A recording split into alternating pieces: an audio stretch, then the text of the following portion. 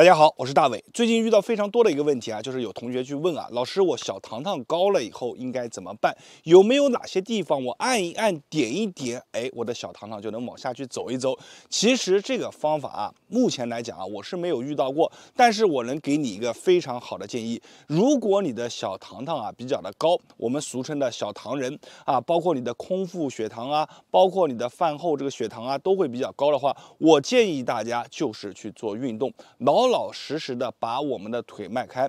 但是在运动上面的选择，我们也是有讲究的啊，不是让你盲目去练。我在这里啊，给大家分享2个比较好的运动，这2个运动每天在家做上一个3到5分钟，就能够很好的把你的小糖糖的数据啊往下拉一拉，让你整个身体啊变得更棒。那么话也不多说，这2个运动每个人都能练起来，特别适合咱们中老年人居家去锻炼。好了，我们现在来开始讲动作。咱们第一个动作啊就是抖，怎么去抖呢？先把腿抖起来，然后把我们的腹部转起来，把手这么来回的去抖，从上抖到下啊，全身都在抖。有句话叫做百练不如一抖，看似简单的一个动作，其实是在大量消耗你肌肉当中的糖原的。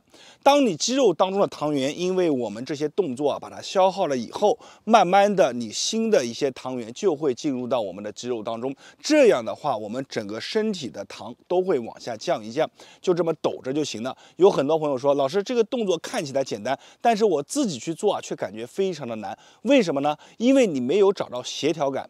做这个动作很简单的，就是说先把腿抖起来，腹部收紧，然后把我们的腹部跟随腿的一个这个节奏啊抖起来，慢慢的把我们的手你看也抖起来，从上抖到下啊，手举高，就这么去抖，全身都在抖。百练不如一抖也是这么来的啊，这么抖起来。抖着抖着，每天抖上一个1分钟到2分钟就可以了。那么抖完这个动作以后呢，咱们还可以再接着下一个运动是什么运动呢？叫做超慢跑啊！超慢跑这个运动啊，给大家分享过一次。那怎么去做呢？你看，腿抬起来，就这么慢慢的去做啊，先这样去做，看似很简单。你会发现老师分享的动作都很简单，但是这个简单的动作不代表它好做啊。慢慢的，我们把脚立起来，你看这个脚呀要立起来。立起来以后，来回的动，啊，慢慢的把幅度增加，好，啊，保持这个频率。频率是什么意思呢？就是你的心率呀，不要超过120，就在这个频率之上运动啊。脚趾呢，每一下都要踮起来，有一种抠地的感觉。心率120的意思就是说，我们在做这个运动的时候，千万不能很喘啊。做完以后这么喘，讲话的时候接不上气啊，这就不行。我们做的时候啊，你看要能正常的讲话，这个心率呢是非常适合我们运动的一个心率，特别是对于中老年人来说，这个心率非常好。每天这样在家跑上3到5分钟，看似很简单，只要你能坚持下来，你会收到意想不到的收获。好了，今天这个视频啊就分享给大家了。这2个动作每天在家做一做，不仅能够锻炼好身体，把我们的小糖糖往下拉一拉，坚持做一段时间以后，你会发现自己的心肺功能啊也变强了。好了，我是大伟，感谢大家的观看和支持。没有关注的记得关注我一波，在别人那里或许是不传之秘，在我这里都会毫无保留的分享给大家。谢谢大家。大家好，我是大伟。血压高的人一定要学会这个动作，因为这个动作啊，不仅可以帮助你稳住血压，让血压逐渐的回归到一个正常值。在你遇到危险的时候，比如说血压突然升高，但是身边忘记带药的时候，这个动作啊更能够救你一命，保你一命。我给大家讲一个发生在我自己身上的真实案例啊。就是我的奶奶呢，在2022年的时候，突然啊有这个血压一下升高了。那医生讲啊，就是血压它升高要去医院去换药，原来的降压药对它意义已经不大了。但是恰巧那一天呢，我们小区被封锁起来了。这个时候呢，就是我奶奶她测了血压189，就是血压已经非常高了，逐渐往200上面去奔。然后呢，我当时她已经感觉头已经发昏了，就是整个人啊就变得没有力气。我当时也比较着急，但是呢，我给他用了一个方法，这个方法直接让他血压从189一直下降到140啊，一下子就下降到40多。是怎么做的呢？非常简单啊，这个方法一定要把它好好的看，好好的学会。我建议大家把视频保存下来啊，同时跟着我做完以后啊，自己可以对比一下做之前和做之后的，自己量个血压做个测试啊，一定能帮助到你的啊。如果感觉有用的，评论区下方打上有用。我们现在啊来讲方法啊。首先第一个啊，就是说咱们把手伸出来啊，我手指中间的地方啊是一个穴位，叫做劳宫穴啊，大家都知道这个穴位啊非常重要。我们接下来呢将以它为中心，大家看这个手掌像不像一个圆圈啊？我们接下来以劳宫穴为中心啊，然后就依次的画圆，在手掌上这样画啊，就是按我这个顺序。那大家知道啊，就是给大家讲个题外话，就是血压高的人，特别是突然血压往上升的人，你去摸他的手掌，他的手掌上面会特别的僵，特别的硬啊。所以呢，你自己摸一下手掌，你也能感觉出来，当你血压比较正常的时候，手掌摸起来是比较柔软的；血压一旦升高了以后，会变得特别僵硬。我们怎么去鉴定这个方法能不能对自己管用呢？如果你的血压比较高，对吧？你做完这个动作以后，突然一下子感觉，自己的血压降下来了啊，自己的手掌变软了，这个时候啊就说明你的血压已经降下来了。好了，我们现在来讲一下啊，你看给大家做个演示啊，在这里呢，我做的时候是不用劲的，我给大家先模拟一下我们的方向，先点住劳宫穴，然后你看我这里的话呢是一个顺时针啊，就这样去做啊，你看依次的往外画圆啊，逐渐画到哪呢？画到最外面这一圈，再回到我们的中心，再按住，再画。那么做起来的时候呢，其实我们自己做是不是那么好雅观的啊？我们是一个手按进去，然后就这样搓。其实我这样演示的话，你们是看不清的，所以我这样去给大家看啊，就这样来回的搓，一般搓上一个3到4圈啊，逐渐就搓到最外面，然后再来一次。我们一般做3次啊。做完3次以后，摸一下你的手掌，会发现它已经变软了。这个时候，你的血压已经降下来了。其实我在这里给大家再说一下，很多人说我做左手还是右手，其实左右手不重要，你只要做一只顺手就行了。比如说我的右手有力，我就做左手，因为左手是背按的嘛。那我的左手有力，我就做右手啊，这个没有关系啊。我们自己做的时候是这样的啊，你看手点进去，然后身体往下沉，然后这样去按。如果说你身边有家人，你自己没有力气的时候，你把手掌伸出来，让它按进去，然后就在手上画圈，就这样按。好了，当手软下来以后呢，我们看一下小臂，重点来了啊！小臂这里呢，中间我们围一道线，然后从下往上去推，就是说从我们的向心端往前去推，推到我们的手掌，你看这样往外去拨，然后这里也是的，你看往外去拨我手掌这里呢，以中间为一条线，然后呢这边呢往外侧，你看这边呢就往内侧去拨，就这样去拨，一定要记住啊，这个方向不能搞反了先拨上去，然后再回来拨给大家做个慢动作演示你看来拨，然后这边是从下这样去拨由下到上，我们围1次，我们做上一个4到5次。那么做完以后，很多人第一反应是什么你看我虽然没怎么做，我的上嘴唇、额头、后背，其实现在都开始出汗了。这个汗是什么汗？就是细细的一层像薄雾一样的汗，它不是和普通的汗一样那我们把这个动作做完了以后，很多人他这个血压就开始已经往下降了，而且降得非常的快这个动作它是在关键时候可以保命的，就比如说你出门在外突然一下子血压高了，然后呢，平常自己有吃药的习惯，但是你这个药没带，怎么办呢？赶紧把这个动作做起来，自己就这样来回的去搓手心然后吸气，配合自己的深呼吸，缓缓吐气。我们通过这个动作可以快速的让你的血管扩张起来这个时候呢，你血管一扩张，你的血压自然就降低了这其实呢也是动作的原理所在。当然，最后我们讲一下，每天做这个动作它可以帮助你有效的稳定你的血压，但是依然这个动作它不能代替药物如果你们自己在吃药的话，不要轻易的就把这个药物替换下来了，依然要什么呢？我药物一边吃，我动作一边做，然后循序渐进的、逐渐的我停一下。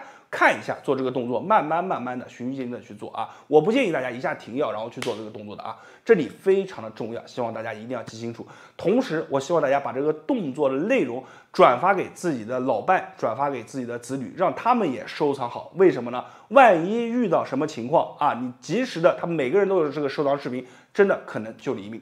好了，这个动作是一个非常好的动作，大家一定要去学会这个动作。我是大伟，感谢大家的观看和支持，谢谢大家。大家好，我是大伟。说到阳气这两个词，大家都不陌生。但是阳气是什么呢？我们怎么样去理解它呢？我来给大家举个例子啊，大家可以注意观察身边的一些年龄比较小的一些朋友啊，比如说大概15岁左右的，你去观察这些人，他们的身上啊就会无时无刻散发一种我们讲青春气息。什么叫青春气息啊？就是面色好看。同时呢，身上有劲，说话有力，思维敏捷啊。我们把它结合在一起，给你的感觉是什么呢？我们叫做阳气足啊。你再反之，我们看一些很多的，就是50、60岁的，特别是你到医院里面看，这种人非常多啊。他给你的感觉是什么呢？面色灰暗，同时呢，身体走路姿态都会给你感觉一种非常要散的感觉。这种感觉呢，其实给你感觉就是一个字虚。那我们讲是什么呢？阳气不足啊。其实我们的阳气它是一个由下到上，再由上到下的一个过程。怎么理解这句话呢？从出生刚开始的时候，我们的阳气就是在随着我们的这个岁数增加，一直在增加。到达15岁到20岁左右，它会到达一个巅峰，然后呢，再开始慢慢的、缓缓的下降啊，最后一直下降。那么我们讲你会发现年龄越大的人越容易阳气不足。阳气不足的表现就是身体发虚，浑身没有劲每天这个情绪上面的一些负面的一些情绪非常多，容易产生负面的一些情绪。最后呢，就是没有力气比如说话没有力气走路没有力气这些通通我们都称之为这个阳气不足。那么阳气不足我们怎么样去提升呢？在这里教给大家一个非常好的一个小方法。这个方法就是我们身体上面都有一个阳气口子，在哪里呢？就是我手指的这个地方，你看我手一捏，这里隆起一个小山峰像两个骨它合在一起，我们称之为合谷就是这里我们提升阳气最好的一个动作就是去撞合谷很多人都知道合谷是一个大穴所以没事有些人就喜欢揉一揉捏一捏甚至按一按。但是我告诉大家，想要真正的把我们的合谷打开，那我们一定要学会撞合谷。撞合谷怎么做呢？非常简单我们把手指这样并拢，让两个手隆起的地方在一起靠在一起。大家看，1、2、3、4就这样交打在一起。这个时候呢，你会发现如果你的位置不对，比如说我这个位置错了那么这个时候呢，你只会单侧的手有一些酸酸胀胀的感觉。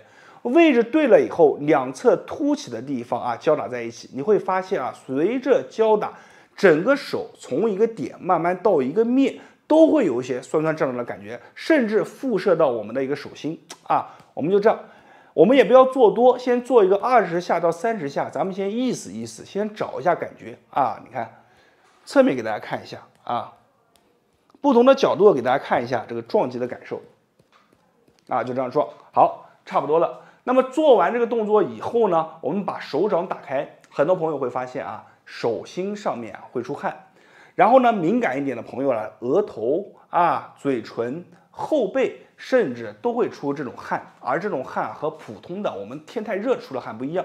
这种汗它是出这种就是一种细雾就感觉有汗，但是你一摸它有一层细细的雾，一会儿就没有了这种汗呢，其实是一种出汗，是一种非常好的表现我们就这样去做上一个50下到100下，一定要追求这种手心当中有一些热微微有一些麻，同时出汗，额头、嘴唇、后背出汗。当我们通过这个方法来回反复的敲，提升我们的阳气，其实无形之中我们讲事物相对立，包括我们身体当中有阳气就有寒气，对吧？你通过这个方法，你阳气上升了，你身体当中一些湿寒之气是不是被压下来了所以通过这个方法，其实也很好的可以帮助我们降低我们身体当中的湿寒之气，对身体是非常好我们每天就这样去做。记住了，最好的方式是什么时候呢？就是早上一起来的时候，我们吃完饭以后休息一会儿，去做上一个200下晚上最好不要做，因为做这个动作容易让人兴奋。你有时候很多朋友他晚上做完以后，晚上躺在床上他就睡不着觉的。所以我们最好的建议是早上，然后呢，这个如果早上没有时间的话，我们就选择下午3到5点钟，这也是一个肾阳非常好的一个时间段啊。晚上呢，咱们就不要做这个动作了，做这个动作啊就容易失眠。好了，今天这个视频啊就分享到这里了，感觉有用的，评论区下方一定要打上有用2个字，你的2个字啊会帮助更多的人无形之中做了一件善事。记得一定要把这个视频啊转发和分享给身边的朋友和家人，你的一个小举动啊，或许正在解决他目前啊遇到的一些烦恼。我是大伟，没有关注的关注我一波，感谢大家。大家好，我是大伟，欢迎大家观看方圆经络法，这里面的每个动作都是百里挑一的好动作，真正意义上做到一招灵，让你自己在家也能轻松的解决掉身体上面的小问题。咱们今天啊来给大家来讲一下血糖和血脂。现在血糖高、血脂高的人啊，可以说是非常的多。但是呢，无论你是通过什么方法，想要去把我们的血糖给降下来，血脂给降下来，其实都是非常不容易的。很多人啊是坚持在饮食上面去下功夫，但是会发现，即便饮食做到了克制，血糖和血脂依然还是会很高。这是为什么呢？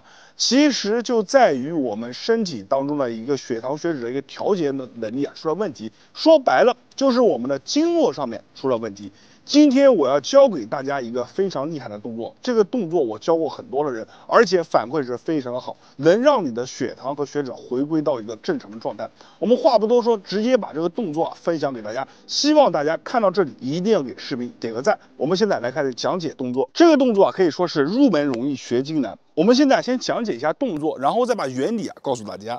我们首先啊把双腿微微的分开，然后呢我们要做一个什么呢？踮脚抬肘啊，注意看这里的动作很重要啊，踮脚抬肘，五指张开，然后呢在下沉的时候快速的击打在我们的大腿两侧啊，这个动作你看，配合吐气，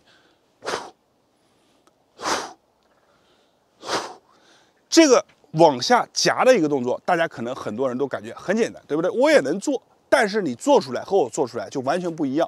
原因是在哪里呢？我做这个动作的时候，大家注意看啊，我是带着我的肩胛骨去做，你做呢，你只是手单纯的放下来啊，你看，1、2、3、4、5啊，这个动作咱们做的时候一定要注意什么？抬头挺胸，往上的时候吸气提气，往下的时候肩胛骨后背夹，手指张开，打在我们大腿的外侧，啊，这个动作每天啊你去做上一个200下左右啊，你不要小看这个动作啊，其实做起来的时候啊会感觉非常的费力，为什么呢？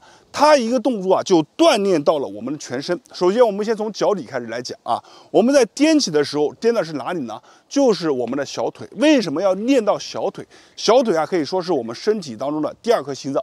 小腿越练得越好啊，我们在踮的时候帮助它提高了一个气血的代谢的能力啊，泵血足了以后，我们身体当中的一些不好的杂质啊就能代谢走。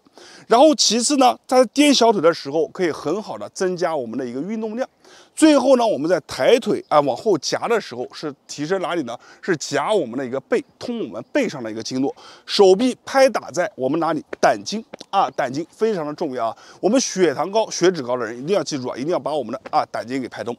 所以这个动作啊，你看我们连贯做起来就是这样啊，幅度不用大，但是啊，你一定要把这个动作的精髓给做好啊。我们从侧面给大家看一下，1、2、3、4、5、6啊，注意看，我手在往下拍的时候啊，它是一个后背啊去夹的一个动作啊，千万不是说什么呢？